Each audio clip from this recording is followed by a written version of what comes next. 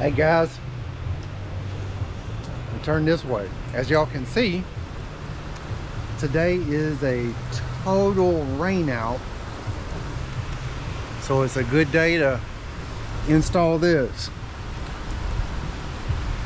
A nicer inverter than the one I had. Ampeak was nice enough to send this to me, so we're going to install it and do a little testing on it. Here we go.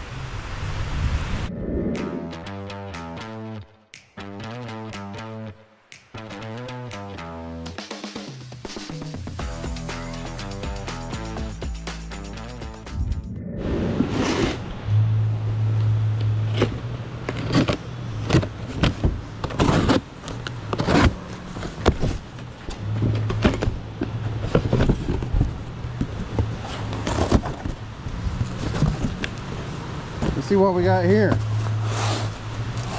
It's the Ampeak 2000 watt pure sine wave inverter.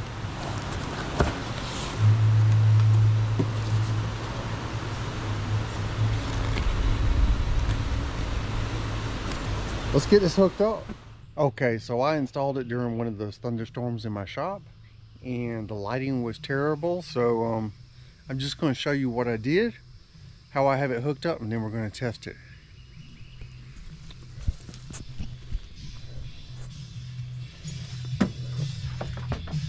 All right, this is the Ampeak 2000 watt pure sine wave inverter. If you turn it on, it has a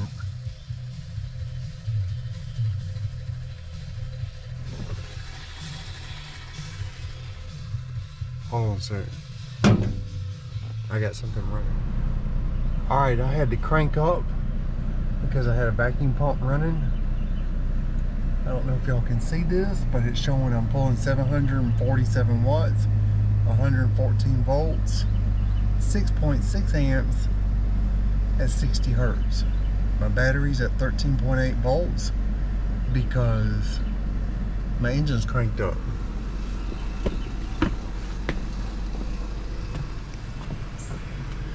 We got a rapid charger charging a battery that's basically dead.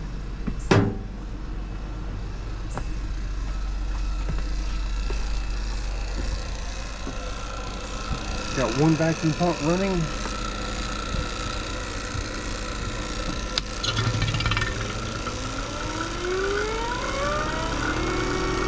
Two vacuum pumps running.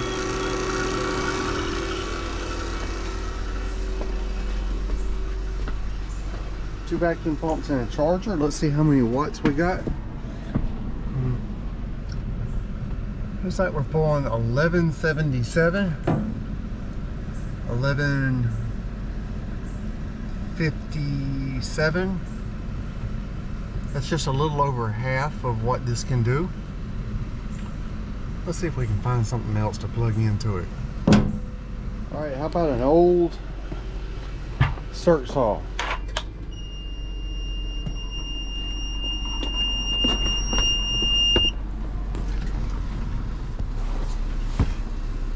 All right, so it won't do that with all this other stuff running. Let's turn a couple things off.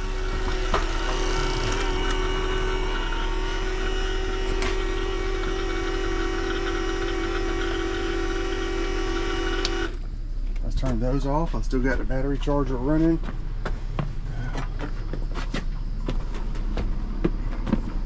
Now this is a big circular saw. 13 amps.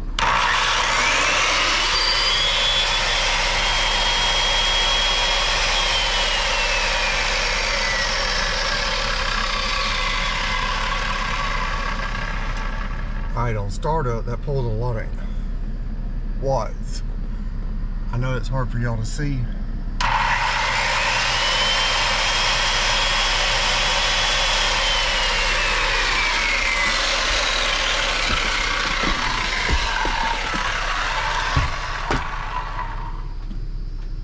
That's an old beast. I don't use that anymore. I actually have a battery powered one that I use. 13 amp saw. Let's turn this back on.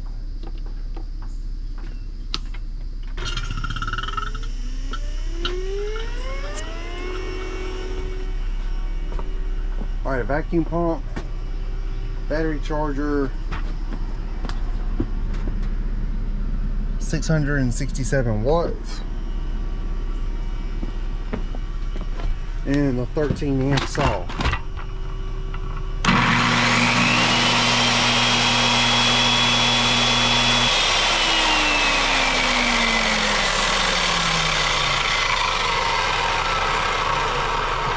If y'all want to see, right here it says 120 volts, 13 amps. I should probably walk you through how I have it hooked up. These two wires go straight to my battery. This is to my negative terminal. This is to my positive terminal. My positive wire comes up here and goes to a A&L fuse. Actually, what I have right now is a 250 amp. I need something more like 150.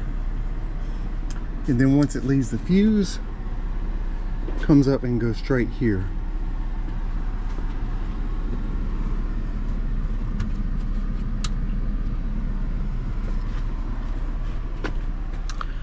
So yeah, that's basically all of installing one of these, and what it'll run. It'll run a lot more than I'll ever use. Basically all I'm going to be doing is maybe a battery charger, recovery machine, vacuum pump or something, and it'll do plenty of that.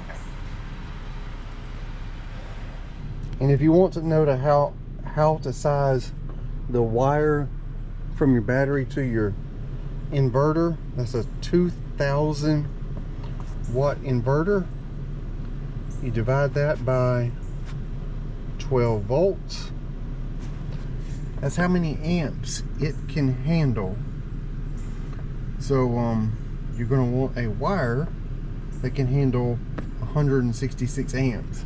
That right there is single aught wire, which should be good for 150.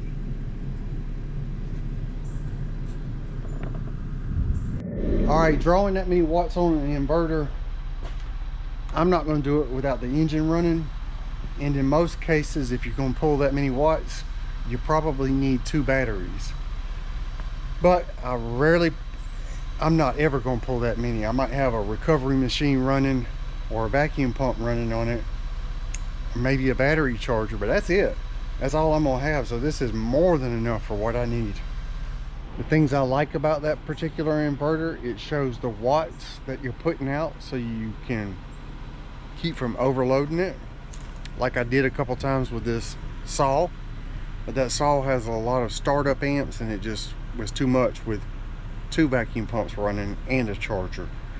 So I hope you like this. I'm gonna try to leave a link in the description to this particular inverter. It's a nice upgrade from what I had. Thanks for watching, guys, and I'll catch you on the next one.